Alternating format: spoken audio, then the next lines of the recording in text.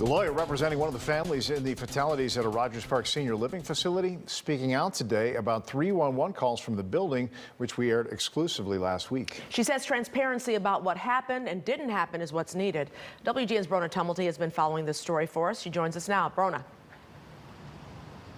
Good evening, guys. Yeah, we brought you those calls last Tuesday. Lawyers telling us today our newscast was the first time they had a chance to hear some of those cries for help. For anybody playing catch-up, 3 women were found dead in their apartments last month at the James Snyder apartment complex in Rogers Park, which is a senior living facility. A lack of air conditioning is believed to be the reason for those deaths, but multiple calls, multiple complaints were made to the city in the days before that grim discovery inside the building. One of those calls came from a doctor who had a patient at the complex. Take a listen.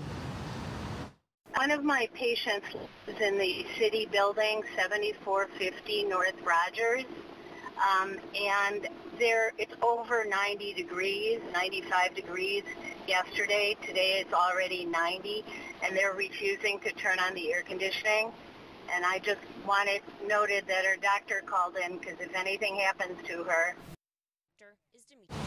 That is Dr. Demetra Soter on the phone on May 12th, days before the bodies of Janice Reid, Dolores McNeely and Gwen Osborne were found inside on the 14th. Soter's own patient was thankfully okay, but she is a physician who works with burn and trauma victims. We're told she has also spoken with Megan O'Connor, one of the lawyers representing the family of Gwen Osborne, who is an accomplished journalist. Her family is seeking transparency about what exactly went wrong here, and they're also looking for justice for these elderly women who died such brutal and preventable deaths. This is the most horrible way that somebody could die. A physician I spoke to said that these women were likely baked to death, and that is just a horrific, horrific way to die. This is one of the worst situations we've ever seen at this firm, of just ignoring repeated cries for help in a dangerous situation.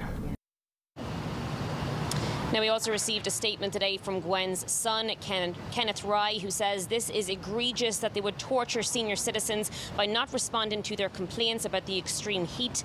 This was a complete lapse in common sense that traumatized an entire senior citizen facility and resulted in the death of 3, including my mother. This is despicable and should never, ever happen again.